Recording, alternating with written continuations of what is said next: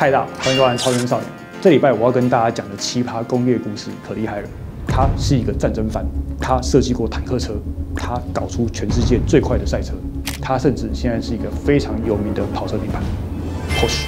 老板，你换车了，换保时捷，以后我出差都坐保时捷吗？你想得美。很多人都喜欢保时捷，很多人也爱保时捷，但是很多人为了炫富买保时捷的人，他根本不知道保时捷它到底厉害在什么地方，或者是你应该也不知道，保时捷其实是一个人吧？保时捷不是一个牌子吗？它是用那个人的名字去命名出这个品牌的，就像是你叫潘安迪，你也有一天你可以坐安迪汽车，是一样的概念。所以 Toyota 也是一个人。是啊，丰田是一个人啊，本田也是一个人啊，本田中一郎啊，之前讲过了，宾士也是一个人。你应该从来想不到。宾士跟 Volkswagen 的金龟车跟 Porsche 其实他们是息息相关的，都是来自于这个奇葩的工业男子 Porsche。有长期订阅跟观看我们频道的朋友，你应该有知道我们之前去过德国的宾士博物馆。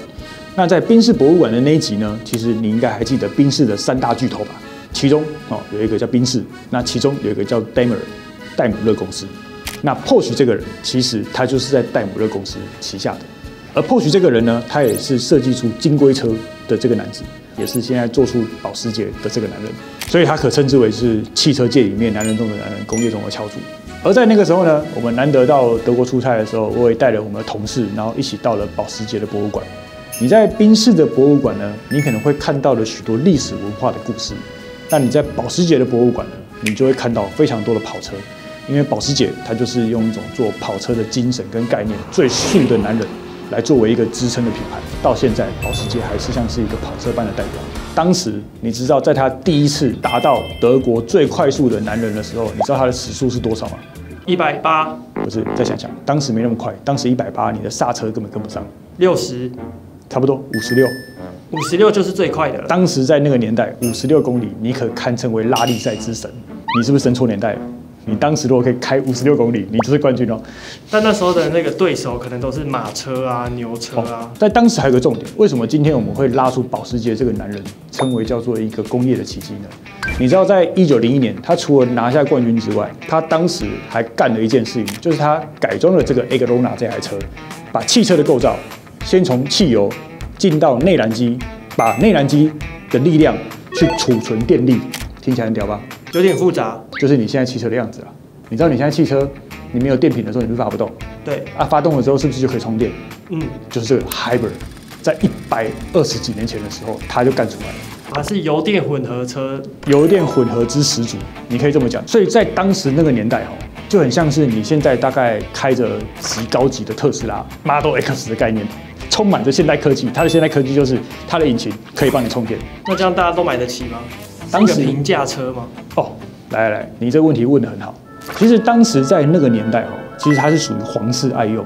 当时有车的人不多嘛，你就回到台湾，当时你看我爸爸那个年代有威斯巴的人拽了258万，我爸那个年代有汽车的人就是已经屌炸天，更何况是阿公那个年代的时候，所以你大概是100多年前，已经它是你阿昼的年代了。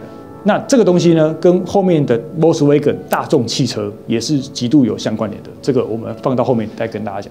但是因为当时的汽车的电池，它没有办法像现在一般的技术，不然它现在应该就是超越特斯拉的男人了。关于特斯拉，我们有机会再拍一集跟大家讲。带你们烧2句。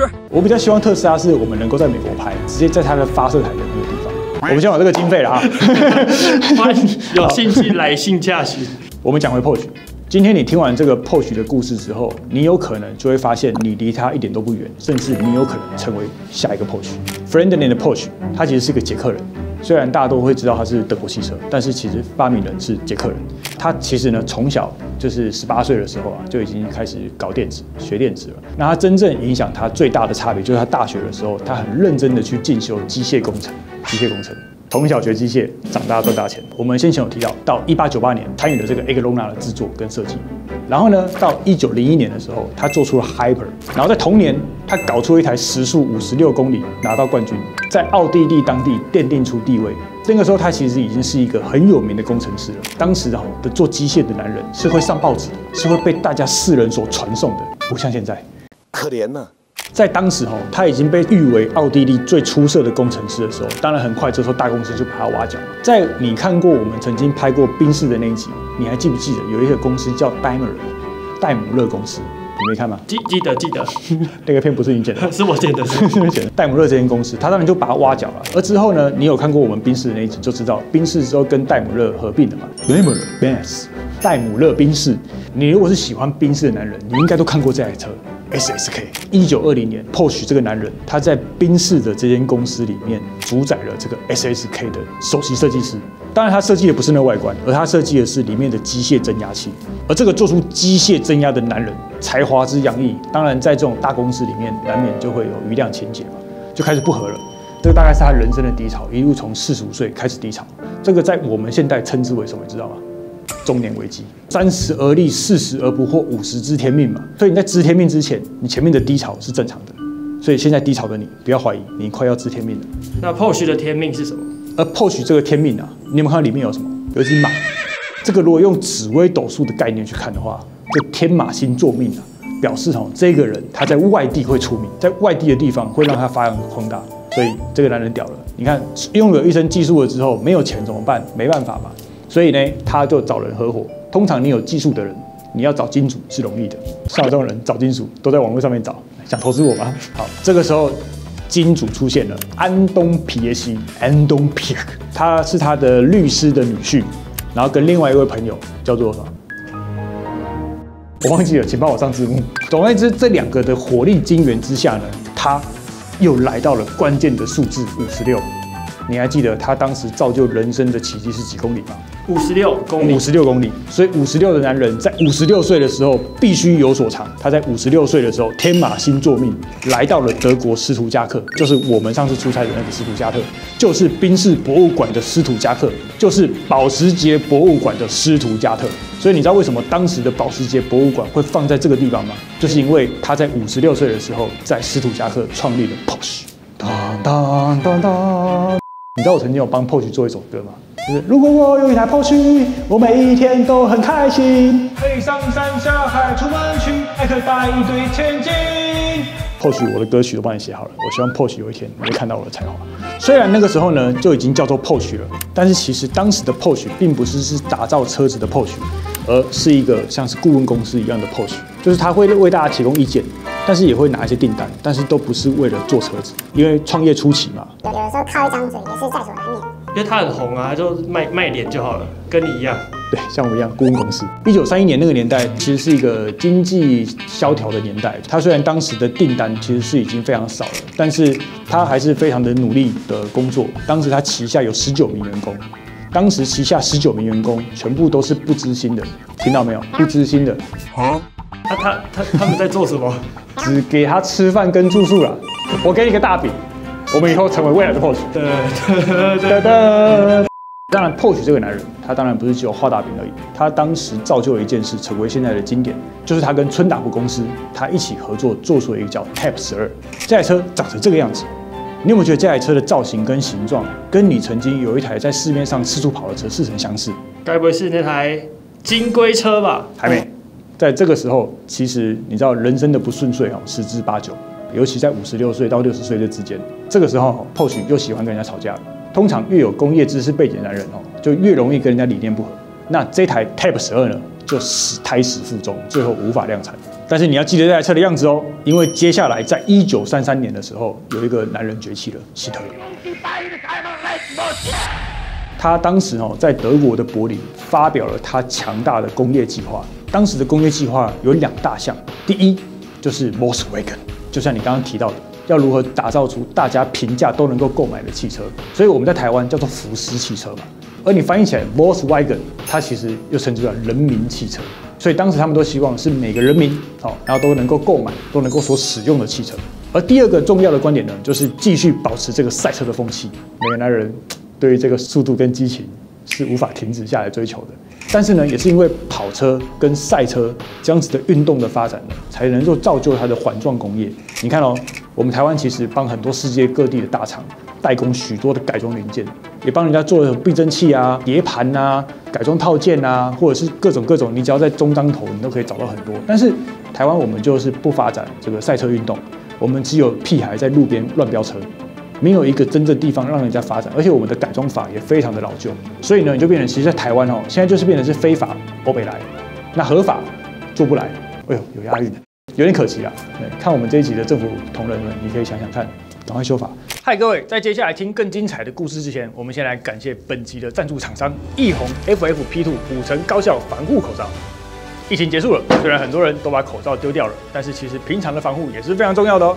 但我建议你在平常的时候，你都可以放几个防护口罩在你的车上，或在你的身上，还有你在你的包包里面，不要等到你的呼吸道开始不舒服了之后呢，才在戴口罩。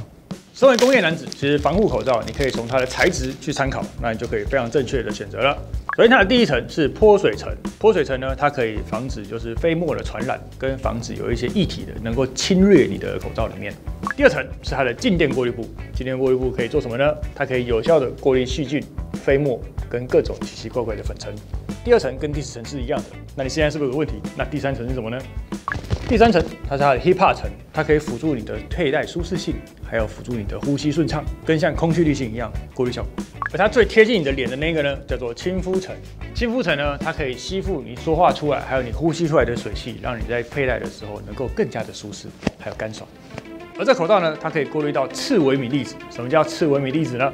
看我们频道的人，你都应该知道1 μ 是多大的大小吧？它可以过滤到0.075 μ， 而病毒它的大小是0.3 μ， 而 PM2.5它的大小是多少呢？就是2.5 μ。也就是说，这看起来一般般的口罩，它可以过滤到大于0.3 μ 的任何东西。所以由此得知，它的防护效率大于等于99.9%。而接下来，想必大家在很多东西上都看过这个符号，叫做 CE。CE 的意思呢，就是它代表符合欧盟的指令。FFP2 内的 P 代表可以同时过滤油性跟非油性的粒子。而你知道欧盟的认证跟美国的认证哪一个认证比较厉害吗？美国吧？不是欧盟，因为美国的 N95 口罩它是并没有去测试过滤油性粒子的，所以你的粒子只要是油性的，它是没办法过滤的。而口罩呢，跟脸部的密合度，它有一个重点，一般来说是92%，但是这个口罩它可以做到94.6%。所以如果是泥做、高粉尘，或者是你要常常去工地走跳的人，我都建议你平常要保护好你的呼吸道。另外有出这种女生也会很喜欢的 V 型小脸口罩，不沾底妆，戴起来也很舒适。如果你有双下巴的话，也可以戴这种遮双下巴的口罩。感谢亿宏口罩赞助本集的播出。如果你有口罩的需求的话，你都可以在我的下面。更下面的资讯栏里面去看到口罩的链接，有更多优惠哦，制作人帮你要到的。那我们接下来看保时捷发生了什么样的故事。而当然，在那个年代哈，整个工业的发展在历史背景里面，就是跟政治有非常息息相关的角色。大家如果熟知历史的朋友都可以知道，在接下来的10年，其实发生了非常多的历史憾事嘛。当时他因为是一个非常有名的工程师嘛，所以呢，他就被抓去做虎式坦克。你现在在很多坦克世界里面，坦克世界或者是在很多就是 PS5啊的游戏里面看到的虎式坦克，其实就是保时捷这个人做出来的，很糗哦。还有这台像式的重驱逐坦克。它都是在历史当中至今仍被记载的，但当然我们都不是活在那个环境的人，所以我们也不需要用现代的想法去批评或评断当时的事情。但是依照历史记载呢，保时捷这个品牌，它在1934年，它就是被德国的汽车工会委托、下令、威胁，或者是不情愿，总而言之，我也不知道什么样的状况下被委托制造出能够符合一家人使用，前2人座、后面3人座的5人座汽车。甚至呢，它规定你的时速要能够超过100，而且同时它的价钱必须低于990德国马克。当然，在这种状况下，就像我们现在一样，身为这个工业机械设计的男子啊，当你今天被一个强大的业主要求，就是你要做出一个什么东西来的时候，当我没想法，你觉得我会怎么样？找以前的想法，找以前的想法，没错。这个时候，当时胎死腹中的 Type 12再次拿出来，各位，这是我新设计出来的 Type 12。反正没人看过，所以呢，他也就是用一样的这个概念，把它修改完，成为现在的金龟车。身为一个机械工程师，它里面一定有一个非常奇葩的内在，能够让人家至今津津乐道的。你觉得那是什么东西？方向盘吧？不是。冷气？冷气很重要，但是也不是。手机架？靠北啊，当时没手机啊。这个东西叫做水平式对握引擎。我们在讲 BMW R18 的时候，水平式 box， 水平式对握引擎，当时就是因为这台车而产生出来的。放在车尾的4缸水平式对握引擎，至今仍是经典。如果现在你有这台车，请告诉我，我要跟你买，但是我怕我买不起。当然，气缸引擎有分成非常多种嘛，有分成 V 型的啊、水平式对握啊、直立式的啊，这个东西有机会我们讲一集气缸的影片，再慢慢跟大家娓娓道来。因为我觉得我再不讲，以后可能就是电车的年代了，以后没得讲，变历史了。在当时就做了上千万的金龟车之后，它的引擎啊，然后它的汽车的造车工艺啊，已经非常成熟了。这个时候，汽车联盟也来了。当时我们有没有讲过？其中2大项，一个是做出大家都能够购买的车子，金龟车，它干到了。那第2项重点是什么呢？速度与激情，对，发展这个赛车跟跑车运动赛事。所以这个是汽车联盟又找到 Porsche 这个人，他妈已经60几岁了，请他打造出一台重量只能在750公斤以下，并且跑得快的车。当时在那个年代是没有任何技术限制的，就是你能够把什么奇奇怪怪的增压东西装上去都没关系，反正速度与激情嘛。重点是什么？激情，重点是快。于是 Porsche 这个人又造就出一个时代的经典作品，就是他把16缸的引擎放在后面。所以你看为什么现在很多的赛车、跑车，他都把整个引擎放在后面？所以当时是为了车子速度跟稳定性还有操控性，他就把这个16缸全部放到后面。而这个呢，当时称为叫 P 赛车，那个 P 就是 Porsche 的意思。也是因为这个动作跟这个举动，造就了他自己极为经典的保时捷。而这个 P 赛车的完成呢，总算也让 Porsche 这个男人，他达成了当时政府所立下的2个目标：赛车跟大众汽车。但是随着1945年2次大战，你应该也知道这个结果是什么了。最后呢，这个男人 Porsche 他被称为，因为你当时帮他造车，所以你是一个犯人，你是政治犯，你是战争犯。随着 Volkswagen 这个品牌被英国接手了之后呢，他也锒铛入狱了。当时他因为违反战争罪而被关了20个月。但是被关了20个月怎么办呢？这个工业的基因是没有被截断的。他爸爸入狱了之后，他的儿子费里保时捷接管了。所以你在 Porsche 的博物馆里面，你会看到一个很老的老人跟一个年轻的人。在一开始我第一次进去的时候，我以为那是他年轻的样子，没有，不是，那是他儿子 Philip Porsche，Very Porsche， 他就开始设计了各种样的车子，包含你现在所看到的很多经典的赛车、经典的跑车，就像是1948年的 Porsche 356啊，当时他是用的是 Volkswagen 的底盘，经典的气冷4缸引擎、后置引擎、后轮驱动，后时代的力量来了。他那个时候有一个名言，就是因为我一直找不到我喜欢的车子，不然我就自己打造一台。你知道这概念跟谁很像吗？是谁？跟 Lamborghini 很像。Lamborghini 就当时他要去跟法拉利买车，然后最后搞到不爽，他就自己做一台车，然后就做成兰博基尼。关于 Lamborghini， 我有机会再拍一集跟大家讲这个历史故事。你也买了一台兰博基尼啊？我没有买兰博基尼，但是我略懂兰博基尼。然后他儿子成才了之后呢，就开始造就了许多经典的赛车，包含911啊、964啊、993啊。而在之后呢，为什么保时捷会称之为叫做寡妇制造机呢？当时男人追求速度与激情，就是永远根深蒂固的无法解决深深的着迷啊，深深着迷。男人对于速度这件事情就充满着无限想象。在那个年代赛车是一种充满时尚、充满态度、充满极限运动的挑战。至今也是，但当时的车速其实都没办法到很快，你们到100多就很吓死人。这个 DNA 的基因延伸至今。你看，在路上有小屁孩在吹油门的时候，你是不是想跟他冲？后面帮我上刘备的图。我最后可以跟大家讲一个很有趣的乡野奇谈。你知道911的车子以前不叫911吗？它叫901。其实 Porsche 他当时是希望把它做出来911的这台车取名叫901的。那为什么改名叫911？因为当时901的上市，它其实是在法国的法兰克福，但是法国就是极力的反抗跟抗议。你选3个号码，这个901中间的这个0这个0这个字，注意看，这男人废话太多了。这个0其实是保时的专利。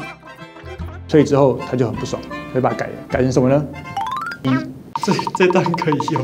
你应该分不出来我是比哪一只吧？比也是无名指。这个人很皮耶。所以以后你看到很多炫富的人，他开着911，你就可以跟他说，你开901。如果他讲不出来，那他就不了解 Porsche。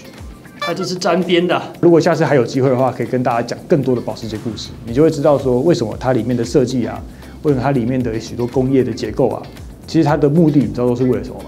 为了速度？不是。激情？不是。把妹？不是。挣钱。挣钱？为什么？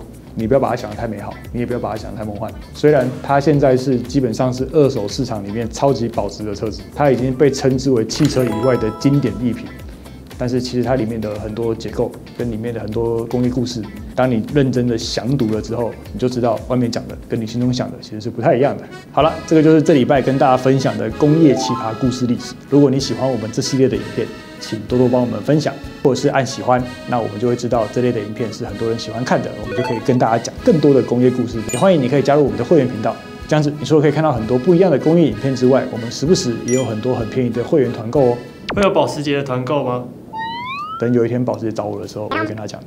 这是超认真少年，我是你的朋友阿仔斯，下次再见，拜拜。